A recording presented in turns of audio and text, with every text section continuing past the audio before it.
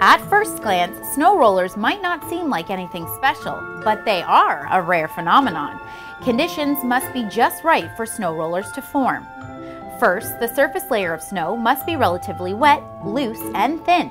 Then the substance beneath must be dry snow or ice from which the top layer can easily detach.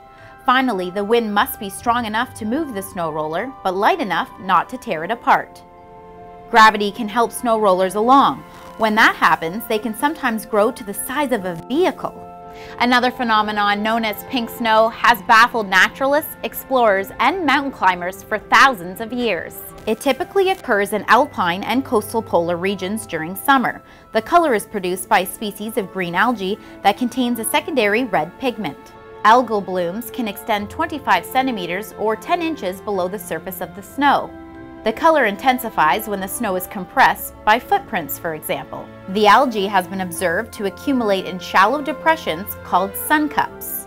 The red color in these depressions absorbs sunlight, which in turn accelerates the melting of snowbanks and glaciers.